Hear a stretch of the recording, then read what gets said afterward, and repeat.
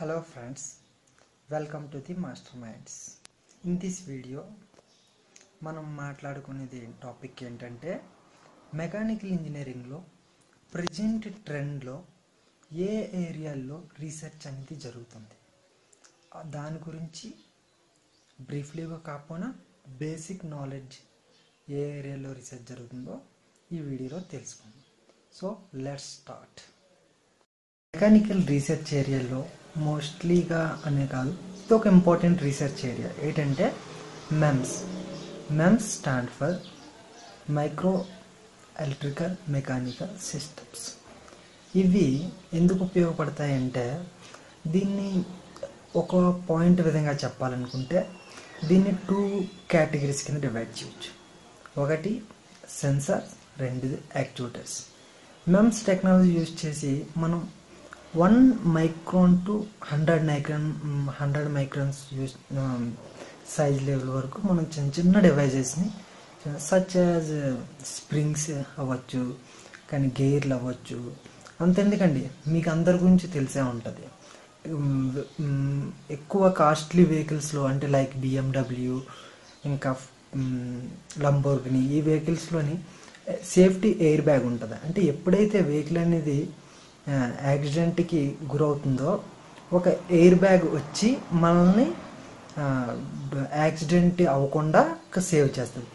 మీరు జస్ట్ ఈ animation I will give, ఈ పక్కనున్న యానిమేషన్ చూసి మీరు తెలుసుకోండి అది ఎలా జరుగుతుంది అనే మెకానిజం ఏంటో. ఇంకేంటంటే మెమ్స్ టెక్నాలజీ యూజ్ చేసి చిన్న గేర్లు అంటే దీన్ని 2 కేటగిరీ కింద డివైడ్ చేసాం కదండి. ఒకటి యాక్చువేటర్స్, 2 సెన్సర్స్. సెన్సర్స్ అనేవి ఏంటంటే అక్కడున్న డేటాని ఎలక్ట్రికల్గా కాల్కులేట్ చేసి దాని పని ఏంటంటే ఎగ్జిక్యూట్ చేయడం వరకు. కానీ అది కాల్కులేట్ చేసి ఇన్ఫర్మేషన్ గ్యాదర్ చేయడము, ప్రజెంట్ కండిషన్ ఎలా ఉందో ఆ ఇన్ఫర్మేషన్ అంతా గ్యాదర్ చేసి ప్రాసెసింగ్ యూనిట్ వరకు పంపించడం అంతా. కానీ దాన్ని యాక్షన్ డెవలప్ చేసేది మాత్రం actuator. Actuator comes with action అదే చేస్తుంది, అదే యాక్చువేటర్ అనేది యాక్చువేట్ చేస్తుంది. మెమ్స్ టెక్నాలజీ యూజ్ చేసి మనం డిఫరెంట్ టైప్స్ ఆఫ్ సెన్సర్స్ తయారు చేస్తున్నాము. హీట్ సెన్సర్ అవ్వండి, లేకపోతే accelerometer, that is air bag sensor.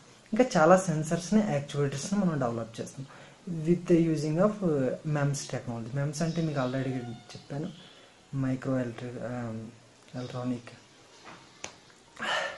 Mechanical systems.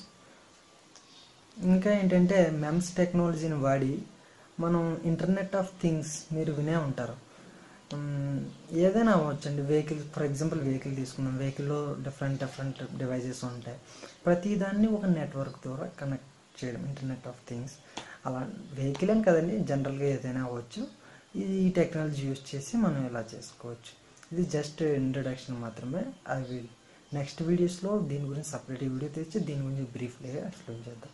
Next research area ఏంటంటే స్టిర్ వెల్డింగ్. ఈ వెల్డింగ్ ఎందుకు డెవలప్ చేశారంటే అండి, కొన్ని మెటీరియల్స్ ఉంటాయి. అవి ఏంటంటే ఫర్ ఎగ్జాంపుల్ అల్యూమినియం, స్టీల్ తీసుకోండి. 2 జాయిన్ చేయడానికి వెల్డింగ్ ప్రాసెస్ కూడా చాలా డిఫికల్టీ అనమాట. సో మనకి ఫర్దర్గా అవసరమైంది ఏంటంటే కొన్ని మెటీరియల్స్ అలాంటివి ఉంటాయి, చాలా జాయినింగ్ అవ్వడానికి చాలా డిఫికల్ట్ అనమాట. సో మనం ఏం చేసామంటే కొత్త ప్రాసెస్ని మనము అంటే ద వెల్డింగ్ ఇన్స్టిట్యూట్ అనేది దీన్ని ఈ కొత్త మెథడ్ని డిస్కవర్ చేసింది. ద వెల్డింగ్ ఇన్స్టిట్యూట్ 1991లో చేసిందండి ఇది.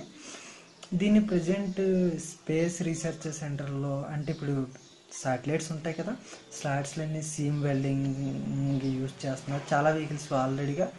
దీన్ని రీప్లేసింగ్ ఆఫ్ రివిట్స్ ఏ ప్లేస్లో ఉన్నాయి వాడుతుండే వాళ్ళము, ఇది ఆ ప్లేస్లను తీసేసి ఇప్పుడు మనం అనేది ఈ వెల్డింగ్ అనేది వాడుతున్నాము. మెయిన్లీ అల్యూమినియం మెటీరియల్ లాంటివి తొందరగా వెల్డింగ్ అవ్వదు కాబట్టి ఈ ప్రాసెస్ మనకు చాలా ఇప్పుడు బాగా ఉపయోగపడుతుంది. ఇంకా ఫ్యూచర్లో దీనికి చాలా ఎక్కువ గ్రోత్ ఉంటుంది ఫ్రిక్షన్ స్టిర్ వెల్డింగ్కి. అదే కాకుండా ఫ్రిక్షన్ స్టిర్ వెల్డింగ్లోని మనం ఇప్పుడు స్పేస్ వెహికల్స్లో కొన్ని లాంచ్ వెహికల్స్ చాలా చేస్తాం. ఈ పక్కన ఉన్న స్లైడ్లో ఏ వెహికల్స్ ఉన్నాయో వాటి గురించి నేను రాశాను. సో మీరు అక్కడి నుంచి చదవచ్చు. అండ్ ఫ్రిక్షన్ స్టిర్ వెల్డింగ్ ఎలా అవుతుంది అంటే, ఇది ఏంటంటే రెండు అన్వెల్డెడ్ మెటీరియల్ అంటే తొందరగా మెట్ అవ్వు, జాయిన్ చేయడానికి చాలా ప్రాబ్లం అవుతుంది. సో మనం ఏం చేస్తామంటే దానిపైన ఫ్రిక్షన్ స్టిర్ వెల్డింగ్ ఎలా అవుతుందో పక్కన ఉన్న యానిమేషన్ ద్వారా మీరు ఫ్రిక్షన్ వెల్డింగ్ ప్రాసెస్ అనేది చూడొచ్చు. Let's have a look. Friction stir welding ఎలా అవుతుందో ఈ వీడియోలో మీరు చూసి తెలుసుకోవచ్చు. చూడండి పైన ఎలా తిరుగుతుందో, ఆ రెండు మెటీరియల్ ఎలా జాయింట్ అవుతుందో ఈ వీడియోలో క్లియర్గా తెలుసుకో. ఐ హోప్ మీరు అర్థం చేసుకుంటారని అనుకుంటున్నాను ఈ వీడియో చూసి, ఈ యానిమేషన్ ద్వారా. సో చూడండి ఎలా ఫోర్స్ అప్లై అవుతుందో, అది చాలా ఎక్కువ స్పీడ్తో తిరుగుతూ ఉంటుంది. సో ఫ్రిక్షన్ అనేది డెవలప్ అయ్యి అది వెల్డింగ్ అనేది అవుతూ ఉంటుందండి. ఇలాంటి మరిన్ని వీడియోల కోసం సబ్స్క్రైబ్ మై ఛానల్.